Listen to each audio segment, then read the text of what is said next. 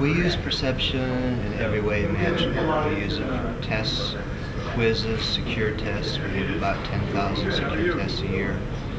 We have 11 test centers over the 7-county service area.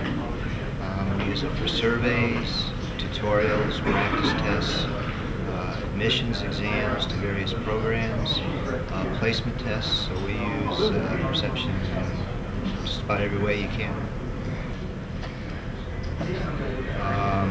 The more faculty become familiar with perception, the more sophisticated they become in creating their question types. So it's very common to have faculty use hotspot, multiple hotspot, drag and drop, integrate sound.